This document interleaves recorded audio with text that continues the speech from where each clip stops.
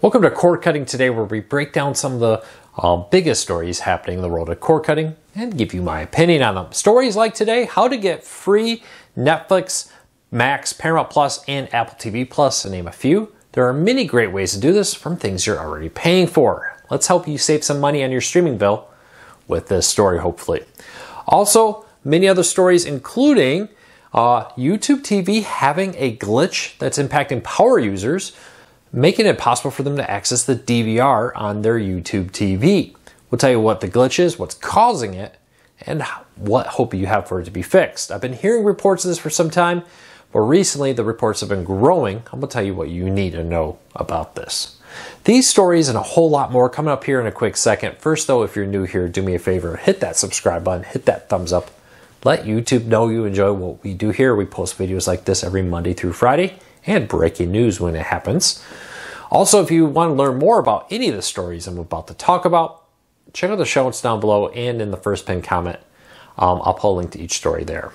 Let's start off. So, we've talked about this. We just did a story in a recent video about the growing number of cord cutters who are cutting back on the number of streaming services they are paying for as the cost of this increases. Well, you probably know that there's many ways you can get streaming services for free from other things you pay for. I, for example, get the Disney bundle for free from my Verizon internet and cell phone plan. I also get free Paramount Plus from Walmart Plus. Now, recently, some others have come up, including DoorDash customers who pay for the free year subscription to DoorDash can get free ad-supported Max. There's a growing list of these out there. Highly recommend that you take a look around, because I've actually run into quite a few people who said, well, I pay for Paramount Plus and I pay for Walmart Plus. Well, if you're a Walmart Plus customer, you get Paramount Plus ad supported for free, and for a small fee you can upgrade to get the ad-free version of Paramount Plus. A really nice deal there. Others like you can get Max from DoorDash. If you're a DoorDash customer, you get free ad-supported Max. Pretty good deal. T-Mobile, of course, is very big into this. You get Major League Baseball's MLB.TV for free.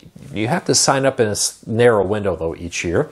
You also get Netflix on them for free. Highly recommend that you take a look around. And maybe even if you're not currently a Max customer, I'm a DoorDash customer. I will admit, become a little too frequent deliverer of food to my house or office. Started off when I had a hip surgery, my wife and I started doing it. Same time we got Walmart Plus, kind of just kept doing it. But hey, now I got Max. I wasn't paying for Max earlier, but now I have it, so I'm going to use it more often and maybe rotate out something I'm paying for. These are all great services. My wife and I personally believe we save money by using Walmart Plus to deliver our groceries versus having the ability to, or versus going to the store and being tempted to buy stuff we didn't initially intend to. So take advantage of this. Look around. I think most people watching this video probably don't even realize that they're eligible for a free service like this. If you know some other ways, I have a full list of them in the story and show notes down below.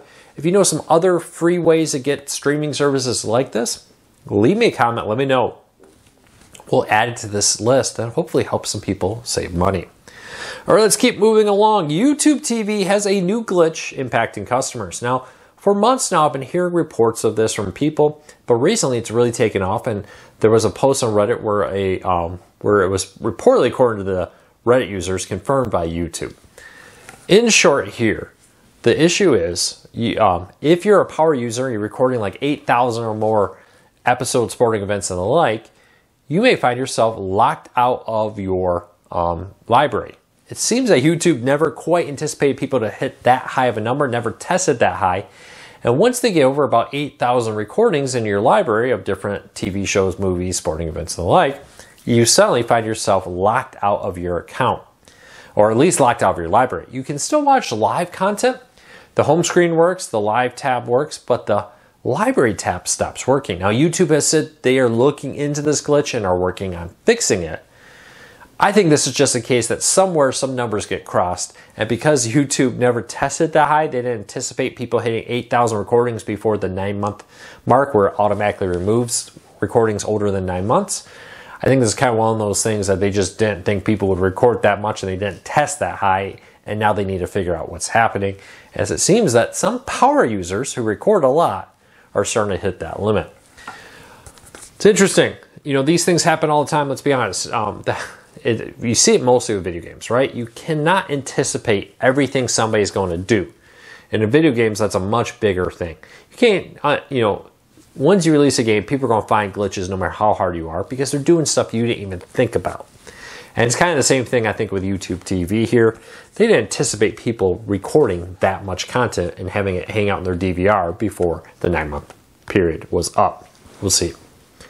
All right, next up is a how-to guide, and I know there's people upset about these, but hey, we released a how to watch the Republican convention, so we've also released a how to watch the Democratic convention that's happening this week. If you're interested in seeing a bunch of options on how to watch the convention, check it out. Now, one note here, it's on so many free services. YouTube and all kinds of places will feed the raw feed of it, so you don't get the talking heads. You actually just hear what's happening on the convention floor. I personally like that because I really don't care what a talking head has to say about the convention. I just want to see the speeches at the convention. But there's many free ways on YouTube and other streaming services that are offering that. But you can, of course, use one paid service if you really want to get the MSNBC version or the Fox News version or whatever version it is.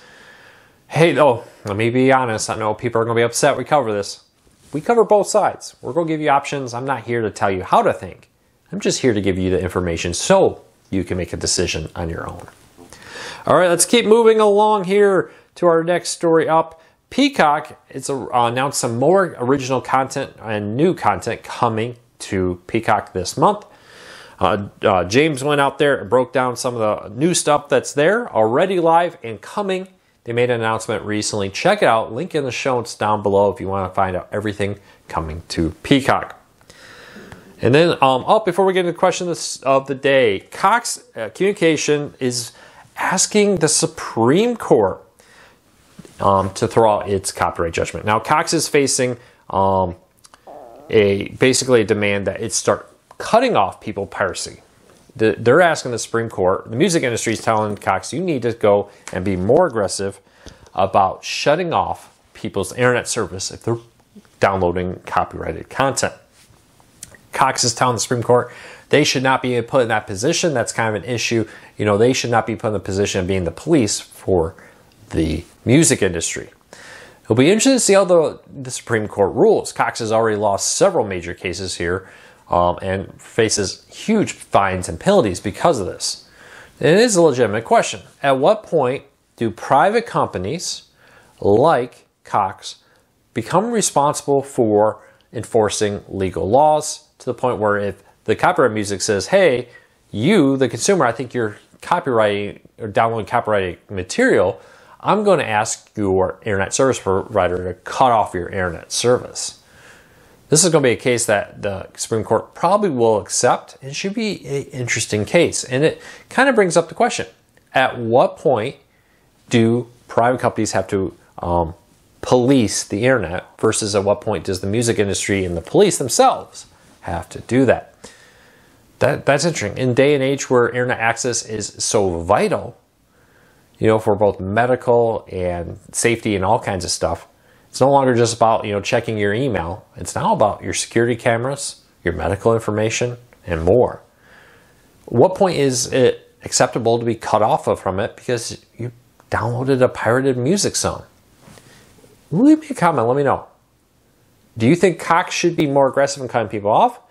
Or do you think the music industry is going too far in demanding that? All right, let's dive into the questions of the day. Now, if you have a question of the day, apparently I just closed it out, I gotta go back to it. Leave me a comment down below, start off with a question for Luke, and I'll do my best to answer them here in this video or in the comments depending on what they are. Sometimes it's best answered there, sometimes it's best here. Today's one is about Fubo. Now, I did a breaking news video already on this, but Fubo won a stay that prevents Warner Bros. Discovery, Fox, and Disney from launching their new sports-focused streaming service as the lawsuit from Fubo goes against them. Now, one interesting thing here, it starts off saying, you know, basically Fubo won their lawsuit. No, I've heard that from many people. Fubo did not win the lawsuit. They won the first round here, and the first, maybe you can consider it the second round because the judge didn't throw it out when Disney asked. So the judge said this is a legitimate lawsuit. We're going to move forward with it. The judge also said there is possibility of real damage if Fubo happens to win. So we're going to put this streaming service on hold until we can decide what actually happens with the case. So Fubo has not won this case. They just want to stay as the case goes forward. So just to be clear, Fox, Warner Bros. Discovery, and Disney could very well still win this lawsuit. All right. But it says, do you think Fubo will actually suffer once the streaming service does become a reality, if it does? And that's a big question. So would Fubo actually suffer? And I do think yes. Would Fubo go under immediately? No. Now the problem Fubo has here is they promoted themselves as a sports streaming service. I think it's almost $80 now for the base package. Plus you have things like an RSN fee and other stuff depending on what packages you're on.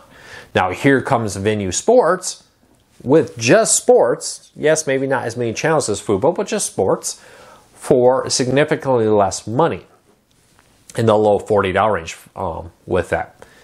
So will they suffer? Yeah, I do think some Fubo customers would swap over. That's harm to them, especially since they've wanted to launch a similar service for a long time, and the media companies have said, we're not going to give you access to our content that way. You have to pay for not just ESPN, but the Disney Channel, not just Fox Sports, but Fox News. Because of that, they've been unable to do anything with it.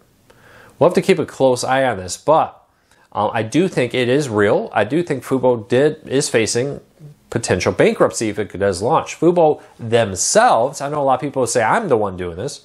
Fubo released a memo, and in our original story we linked to the source of that, where they said if it launches, they will become insolvent in the fourth quarter, be unable to pay their bills. Don't forget, Fubo has never made a profit. Well, they hope to soon. The path there still needs to be seen. We'll have to wait and see what happens. But yeah, I do believe that this service would pull a significant number of customers from Fubo, from YouTube, from cable TV companies. Question is how many? I do think it will be a noticeable amount. So would Fubo suffer damage? Yes. Will it be enough to make them insolvent? They seem to think so. They seem to think that that would force them into bankruptcy. You leave me a comment, let me know. Would you switch from Fubo to Venue Sports if it launched? Were you thinking about it? I think a good number of people were, to be honest with you. I don't think it'll be the 1 million they hope in the first year, but I do believe it'll be hundreds of thousands in the first year. Well, that's it for today. Hope you have a fantastic day. Sorry, my face had something on it in the last video. I'm on vacation, apparently learned a lesson there. I'm going to double check myself in the mirror every day.